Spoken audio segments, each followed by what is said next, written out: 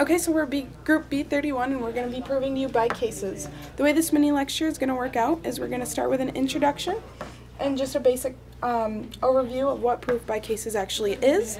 Then we're going to go to a few examples and a conclusion. So what proof by cases is basically if we can't prove something by only using one case, we break it down into several different cases. And what this is pretty much saying is for case 1 or case 2 and then all the way to case n, that is going to imply your Q there. Which is also breaking down to say for case 1 that implies Q, case 2 will imply Q, all the way to case n implies Q separately. Okay, so the first example we're going to do is the absolute value of A over B equals the absolute value of A over the absolute value of B, where B not equals 0. The first case we're going to start with, case 1, is when we have A greater than or equals 0 and B is greater than 0. Now what this is going to show is that the absolute value of A equals A, because the absolute value of positive is positive, and the absolute value of B equals B, because the absolute value of a positive is positive again. And this leads to having the absolute value of A over B equals A over B, which equals the absolute value of A over the absolute value of B, because you can substitute these in here. Okay, so this is the second case for this example. We have A is greater than or equals 0, and B is less than 0 in this case. Now, because A is always greater than 0, it's always positive, the absolute value is always positive, so we can say that. And in this case, we can say the absolute value of B equals negative B. Now this might be a little bit tricky, but B is always negative here. So B could be -5 or -10. And now, negative B, that comes from where if we take the negative of either of these, we're going to get the positive 5 and 10. So that's why we can say the absolute value of B equals negative B in this case, because B is always negative. Now, we come over here, the original statement. We can negate that because B is always negative, so that's always going to be negative. We just bring the negative down, and then A equals the absolute value of A, negative B equals the absolute value of B, therefore this equals that. Now for case 3, we have A is less than 0 and B is greater than 0. B is greater than 0 is always positive, so the absolute value of B equals B. And then this is just like before, since A is always negative, the negative of the negative is always positive, therefore you can say that the absolute value of A equals negative B. When we go over here, it's basically the same thing.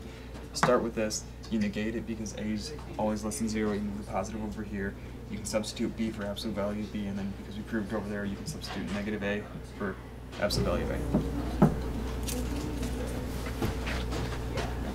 For the fourth case for this example, we have both of them, A and B, are less than 0. And just like before, we can show that because of the double negative, the absolute value of A and B equals, respectively, A and B. Now, when you come over here, we'll start with the premise again. And then we'll just say that now this equals A over B. And now we can say it's negative A over negative B, because negative divided by negative is positive. And then using that, if we go back to here, we can see that the absolute value of B equals negative B. So that goes that to there, and then the absolute value of A equals negative A, so we can go from there to there, and that proves it again. And this is the fourth, and final case, so after this and the other 3 cases, we've proven that for every possible combination, the absolute value of A over B equals the absolute value of A over the absolute value of B when B is not equal to 0. So, now going to discuss proof by cases, a second example. This one should help clarify, it's a little different than the first. We start out, say you want to prove that n squared is greater than or equal to 2 to the n minus 1 for all integers that are positive and less than 7, right? So this is good for proof by cases because we have a finite set of cases to check. We have positive integers less than 7. Well, that gives us a set of integers we can check. 1, 2, 3, 4, 5, and 6. Those are the only sets, or the only positive integers that fit. So if we check all of these, we can prove this statement. or disprove if it does not work that way. So let's figure out a way to do that. What I'm going to do is I'm actually just going to draw out a table, and that's going to be graphically very visually easy to see what we're talking about. So let's make a row here, n. We have n's of 1, 2, 3, 4, 5, and 6. Remember, those are the cases we have to check.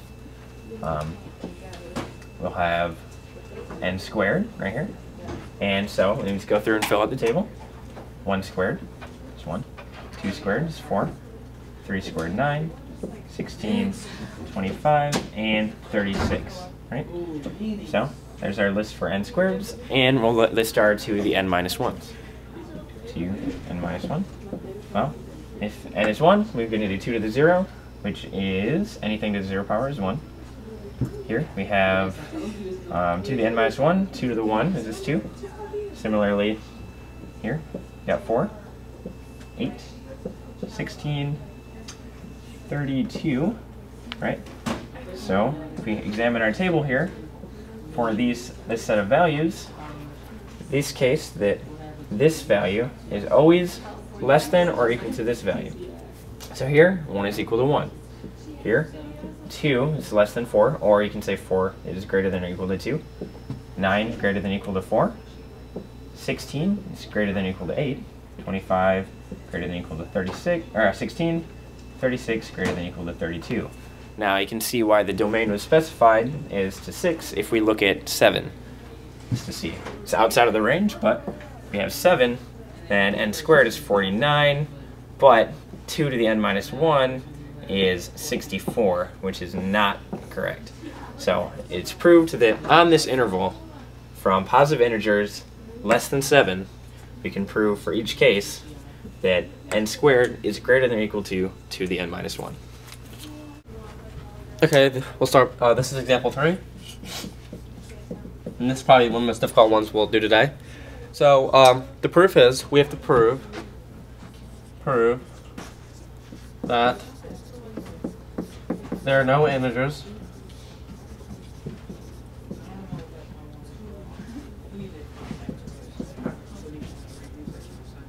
of x and y that satisfies x squared plus 5y squared is equal to 10. Okay, so start off.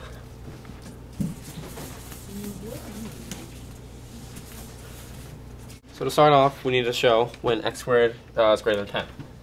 So when x squared is greater than 10 is when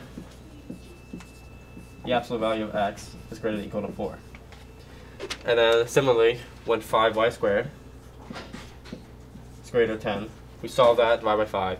When y squared is greater than 2, so that's when the absolute value of y is greater than or equal to 2. Because at 1, that only makes it 5, which is false. So at 2, it's going to be 20 greater than 10, which holds true.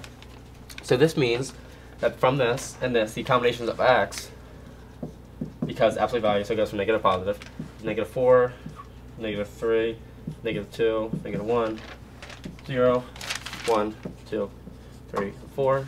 Similarly, y can be negative 2, negative 1, 0, 1, and 2. So from this combination of x's, we can say that x squared can equal anywhere from 0, 1, 4, 9, and 16. So we can say that 5y squared can equal 0, 5, and 20.